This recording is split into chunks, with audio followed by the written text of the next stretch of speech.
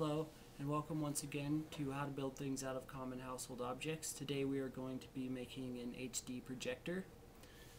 This is one of the most advanced projects we've done, but just like all my other projects, I'm sure you'll have these things lying around your house.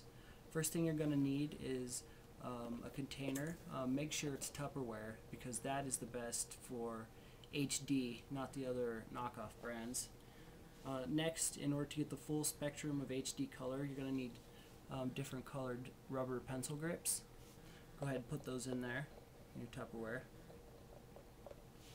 The next thing you need is some sort of ball, a bouncy ball, or anything. With the higher quality, the more HD it's going to be. So I got these Chinese medicine balls. These ones are great for the HD because they have pandas on them. Okay, the next thing you're going to need is a top, and any top will work for the HD projector, but this one is really good because it has LEDs on it. You can see, so before you start your projector each time, make sure you give it a spin.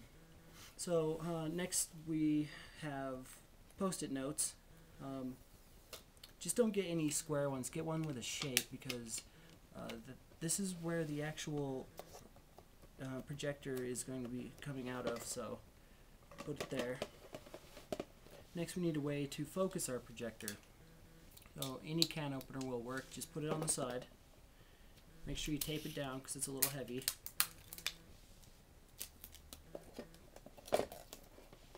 And then when your picture is shining on the wall, just go ahead and give it a turn. This will focus it.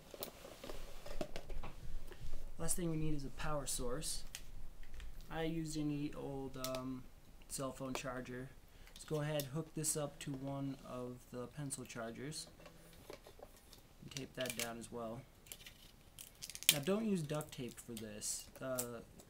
HD tends to not work as well if you use anything but Scotch tape.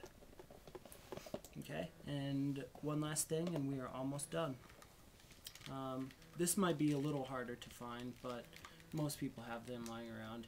It's an old Nintendo controller, and what this is going to do, it's going to allow you to select different input sources and, you know, volume up, volume down, pause, all that. Go ahead and just tape that down to the side. Give your top a spin. Make sure you focus it, and there you are, an HD projector. Thank you for watching.